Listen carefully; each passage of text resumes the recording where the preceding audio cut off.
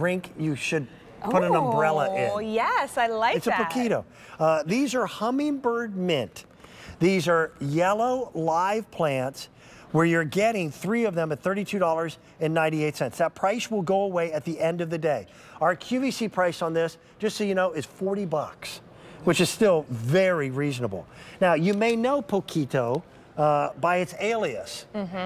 All plants are like bank robbers. They've got, 5 different passports and 3 different names. I know, it's tough. Agastacia, which in certain areas of the country will grow wild. So it's a very, very hardy plant, but usually it's not refined.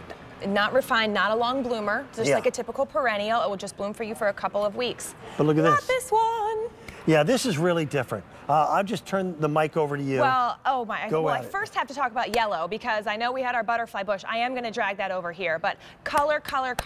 Hummingbird mints typically come in a pale purple. And so when we found this Poquito in yellow, we're like, yes. Plus, we call these perpetuals. At Cottage Farms, we have a line of plants that are called perpetuals, which guess what? It means they bloom and bloom and bloom and bloom. So perpetually blooming. And that's the big reason why we chose these, because you're going to get this yellow in your garden from early summer all the way through till a frost. They're going to continue to bloom. They might take a little rest in August, but then they'll come back and they'll keep blooming and blooming. And by the way, we're talking about not just 1 or 2 stalks of color.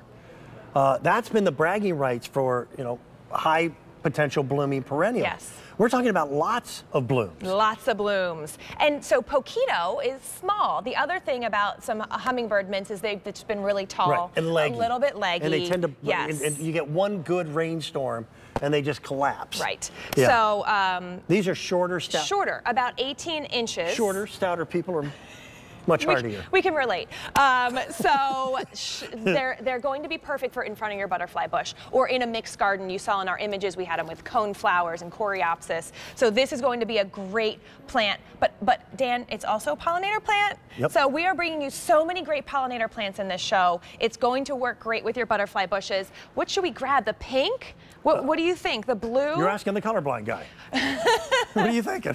I mean, I was going to grab the yellow. You plant whole gardens, and you're asking me. I was going to grab the yellow, but the blue is closest. So look at this together, though. And I think these look absolutely stunning. So if you are putting your butterfly bushes in the ground, this will get to be about 4 or 5 feet tall and about 4 or 5 feet wide. Your Poquito will be there right in the front, and they'll bloom at the same time. They both love full sun, and your garden will be full of life. If you're old enough, do you remember the 164 pack of Crayola crayons? Yeah, oh yeah.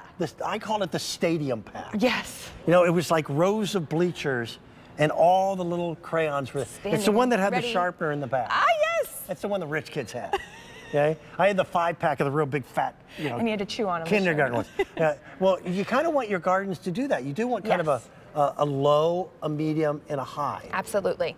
Yeah, you want to plant different colors, but you want complementary colors, of course. You don't want, well, you might want a rainbow of colors. Who knows if you've got little kids or grandkids like you. Okay. But these are going to be those hot, hot colors.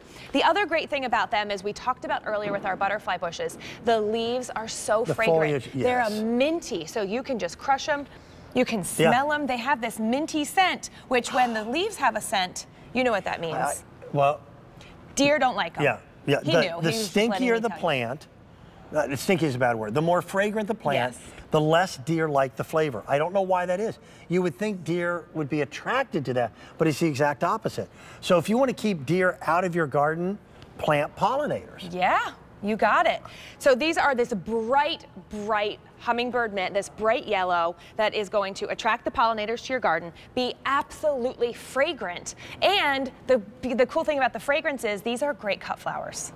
So, and so does the butterfly bush. So those would be really cool because the butterfly bush has this graceful arch. That's our TSV for the day. Yep. These are much more tall and straight. So it would be a really cool cut flower container indoors for you to have all summer long. And I always try to take in the entire plant, not just the flower. And you're going to get flowers again from summer all the way until frost. But look at the density of these. Some plants are leggy, they're sparse. This gives you this wonderful sense of greenery. And there is a softness to this plant. There really is. I think it's the leaves. You know, they're these wide leaves with the tooth. This is what you get.